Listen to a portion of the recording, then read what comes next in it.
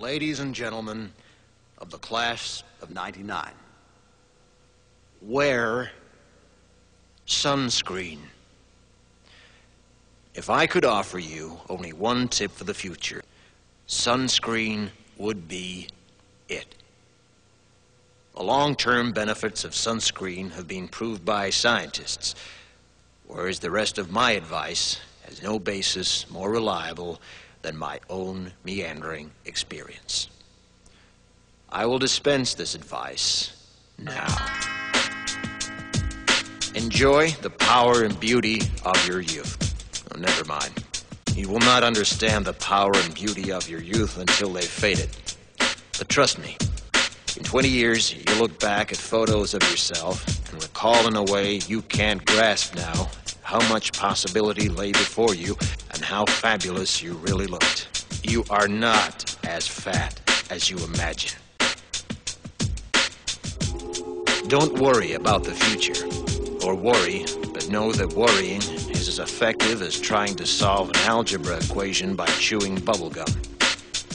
The real troubles in your life are apt to be things that never crossed your worried mind, the kind that blindsides you at 4 p.m. on some idle Tuesday. Do one thing every day that scares you. Sing. Don't be reckless with other people's hearts. Don't put up with people who are reckless with yours. Floss. Don't waste your time on jealousy. Sometimes you're ahead, sometimes you're behind. The race is long, and in the end, it's only with yourself. Remember compliments you receive. Forget the insults. If you succeed in doing this, tell me how.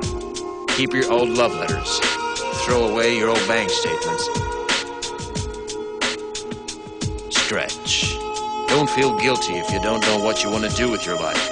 The most interesting people I know didn't know at 22 what they wanted to do with their lives. Some of the most interesting 40-year-olds I know still don't. Get plenty of calcium. Be kind to your knees. You'll miss them when they're gone. Maybe you'll marry, maybe you won't. Maybe you'll have children, maybe you won't. Maybe you'll divorce at 40. Maybe you'll dance the funky chicken on your 75th wedding anniversary. Whatever you do, don't congratulate yourself too much, or berate yourself either. Your choices are half chance. So are everybody else's. Enjoy your body. Use it every way you can. Don't be afraid of it or what other people think of it. It's the greatest instrument you'll ever own. Dance. Even if you have nowhere to do it but in your own living room. Read the directions, even if you don't follow them. Do not read beauty magazines. They will only make you feel ugly.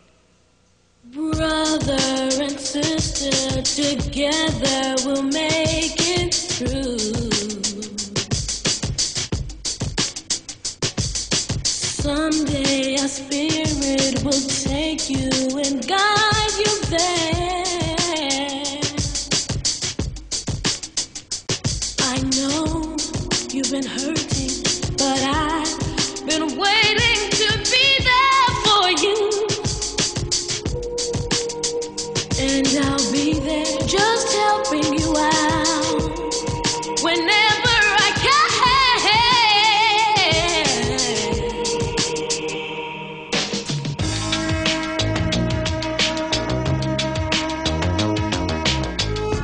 Get to know your parents. You never know when they'll be gone for good.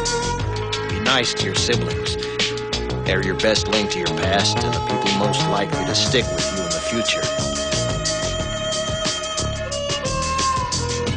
Understand that friends come and go, but with a precious few, you should hold on. Work hard to bridge the gaps in geography and lifestyle, because the older you get, the more you need the people you knew when you were young.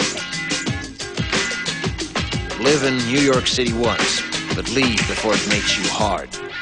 Live in Northern California once, but leave before it makes you soft. Travel. Accept certain inalienable truths. Prices will rise, politicians will philander, you too will get old. And when you do, you'll fantasize that when you were young, prices were reasonable, politicians were noble, and children respected their elders.